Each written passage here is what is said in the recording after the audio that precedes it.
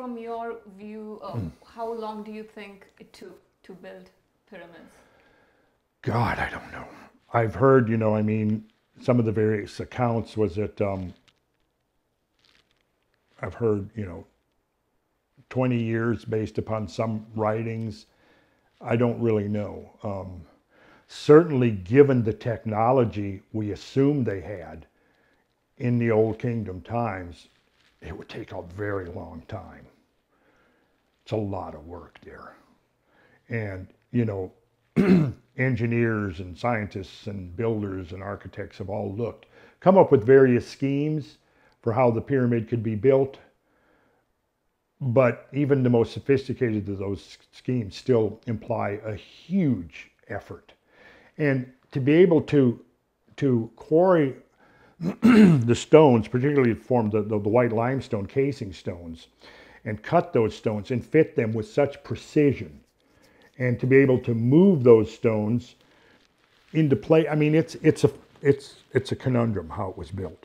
I'm not sure that anybody has the excuse me, the final answer on it. I don't claim to know. But yeah, it's still a mystery, I think, how the pyramids were built. And see, it's so out of context, because the assumption is that you basically had subsistence farming in the Nile Valley for thousands of years. And then within, 2 generations, these farmers basically are building a structure like the Great Pyramid. It just doesn't make sense, And even you can talk about pharaohs and their egos all you want, but I mean, that's easy to say. But to build a structure like the Great Pyramid with 2.3 million stones in it, almost perfectly oriented to the cardinal directions over a 13-acre leveled site, and put these stones together with the precision, and just maybe by accident end up getting this unique geometry built in there, and this geodesy, etc. No, it just, I think that it almost gets down to where you're oriented psychologically and emotionally. Some people just can't deal with the fact that history might be other than what they've been spoon-fed, that it's this nice curve that does this, and that there's no mystery back here. Well, it was just, basically roving migrant hunter-gatherers, and then later subsistence farmers. But then all of a sudden, within 2 centuries, you've got a huge wave of building in Egypt. You've got it in Asia. You've got the first wave of great monumental earthworks architecture in North America being built precisely at the same time, right? In Sumeria, along the Tigris-Euphrates Valley, in the great ziggurats and the 7 cities of Mesopotamia, Ur and Uruk, and these, well, they were being built at the same time. So it's almost like the orders went out, the bell went off, and then everybody in these various cultures got up, and within a matter of a decade or 2, they're building these incredible structures. And then it seems like as fast as it started, boom, it was over with. So that, to me, is an interesting mystery of history that has not been adequately resolved. But clearly, there's more going on in history than the standard models will allow for. And when you look at the Great Pyramid, you can either do one of things. You can just shut your eyes and you can just dismiss it and say, oh, that you're just playing with numbers and stuff. Sure, but it's there. It is a fact that if you scale the pyramid up by 43,200, you're going to get, in a sense, a scale model of the northern hemisphere of the Earth. I'm sorry, it's there. You either ignore it or you explain it away by saying it's just a coincidence, but you don't accept the fact that whoever designed, the architects that designed the Great Pyramid, may have known the size and shape of the Earth, because that's the implication. Now, if that was the only thing, if that was all by itself, the only thing that stuck out as anomalous, well, we could maybe ignore it, but it isn't. It's part of a whole body of things that don't make sense within the framework of the conventional models. And that's what Graham Hancock has been getting at for 20 some years, is saying, if we look at the past, there are just too many things that don't fit. that standard narrative of, hunter-gatherers, subsistence farmers, and then this slow arc up to modern civilization. What appears to be the more accurate graph of civilization, just like life on Earth, is sawtooth. It rises and then it collapses, rises again and collapses, rises again and collapses. And see, I think maybe there's a lot of folks that might struggle with the idea that we might just be one in a long succession of civilizations that have existed on this planet. And it's easy for them to dismiss the possibility because they don't understand the degree to which this planet has undergone complete renovation repeatedly.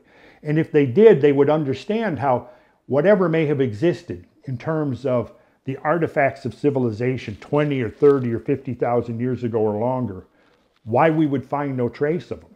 Because they do not understand how sweeping some of these great upheavals and catastrophes have been.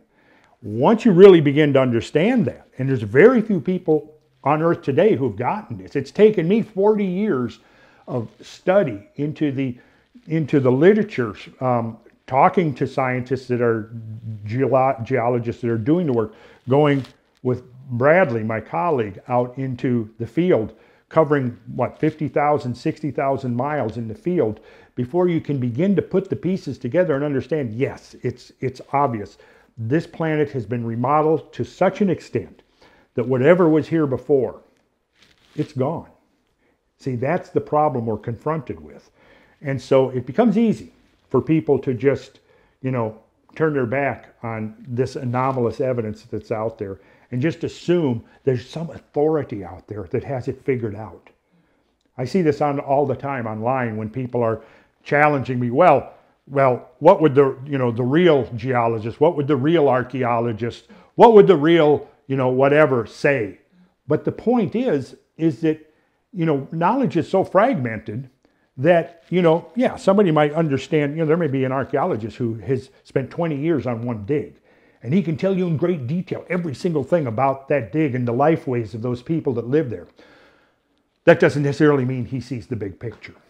It doesn't necessarily mean that he sees that this particular social group disappeared at the same time as another social group 2,000 or 3,000 miles away disappeared, right?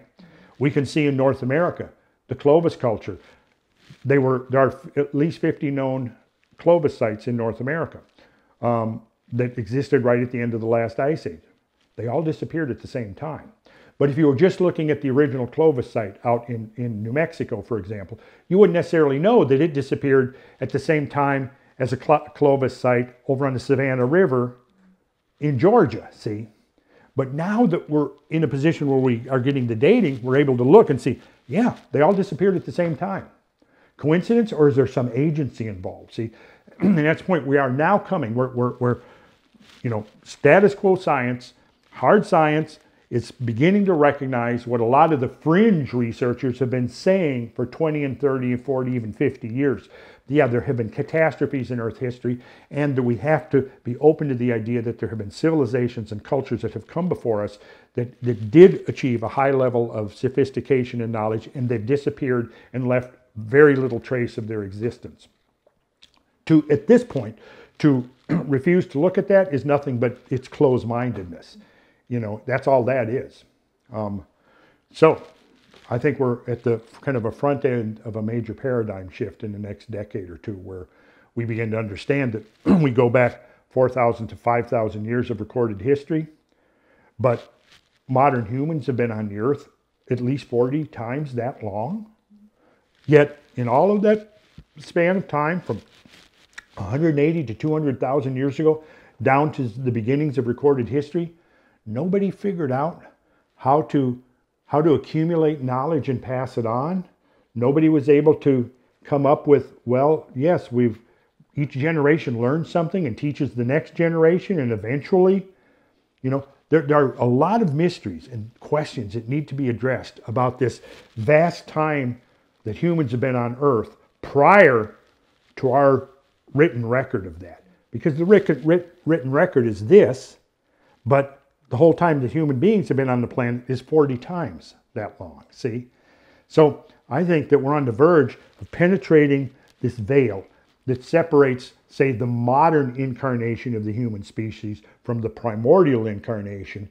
And the veil that separates these two is this events of the Younger Dryas, these events that occurred at the end of the last ice age during the transition through the age of Leo. And this is why when you look at the Sphinx, which is symbolic, the Sphinx in Egypt, what is it? Lion and man. In the zodiacal wheel, the lion and the man is Leo Aquarius, right? And that's that axis. 13,000 years ago, the spring equinox was pointing to Leo, and the fall equinox was pointing to Aquarius. Now it's going to be just the opposite 13,000 years later. So that number, which was half the cycle, that has come up over and over and over again in occult and esoteric literature, in the metaphysics and so on. And now we've got scientists using radiocarbon dating who are dating these events when the Clovis culture disappeared, when the great megafauna disappeared, when there were these amazing upheavals, and they're all coming in at 12,900 years. And so they are coming up with a date completely independent of what the archaic tradition has been telling us for decades. See? So there we have a convert. And I don't know of having now, gotten to know a number of the scientists that are involved in doing the Younger Dryas boundary research and reading most of their papers. I don't know that any of them are aware of the fact that the number 12,960 was prominent in these ancient archaic traditions of geometry. That's amazing to know. Yeah, it is, isn't it? And and it's the kind of stuff that if you're at all skeptical, you can verify this all yourself. You can go to the same sources that I did, which were the U.S. Geological Survey, who has all this data on the Earth. You can go to the 3 or 4 independent surveys. And it's accessible for anyone. Yeah, right. It's pretty much, the Smithsonian Institute publishes geodetic tables. That's where I got the ones that we were looking at here. And they're based upon, dozens of ongoing measurements of the size and shape of the Earth, because they have to know that with precision in order to, have satellites orbit and all of that, So it's there. It sounds like a lot of work to research into all those numbers. And it is, but it's a lot of fun if you're into that kind of thing. And, it's fun when you connect the dots, when you see this for the first time. And that quote that I did from William R. Fix, he was the one, to my knowledge, who really who first discovered this geodetic, how elegant this geodetic information was encoded into the pyramid.